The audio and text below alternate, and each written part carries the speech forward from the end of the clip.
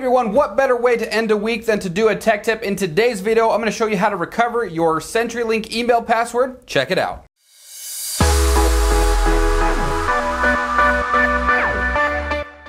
Once again, if you are new here, we do a lot of how-to videos, tutorial videos, and videos just like this one. We do new content every Thursday. As with any beginning steps to recover a password or reset a password on any given email provider, what you're going to want to do, of course, is go to the website.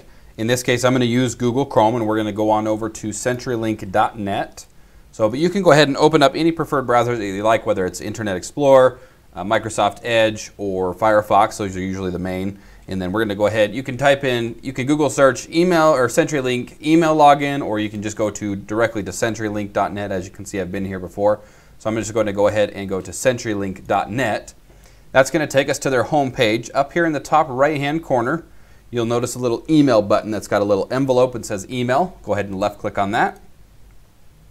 And this is going to take you to the login page, which I'm sure you have seen if you're having some trouble logging in.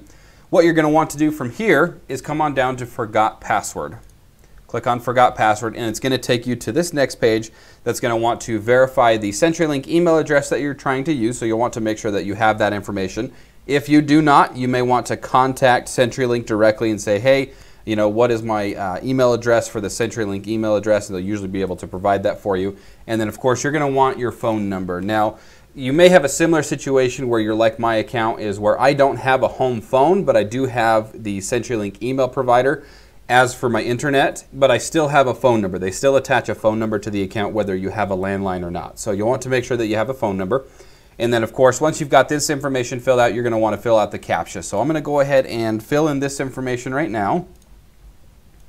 And if I remember correctly, you're going to want to put in the phone number in here without dashes. So it's just going to be the straight 10-digit key or 10-digit phone number without any type of dashes. And then, of course, you're going to want to put in your CenturyLink email. And then again, fill out the CAPTCHA down here.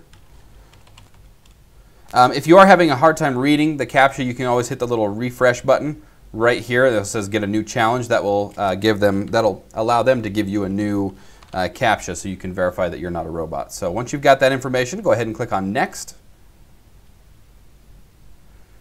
You may think for a little bit, and then it's going to ask you what is the name, or it's going to ask you, I should say, what is the your security question. In this case, what is the name of the town your first elementary school is in? So I do have the answer to that, so I'm going to go ahead and type in that.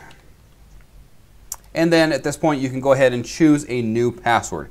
As you can see right now, the password must be between 8 and 32 characters and use two of the following. It's got to be either an uppercase letter, a lowercase letter, a number, or a symbol. So any two variation of that will work perfect. So I'm going to go ahead and type in my new password.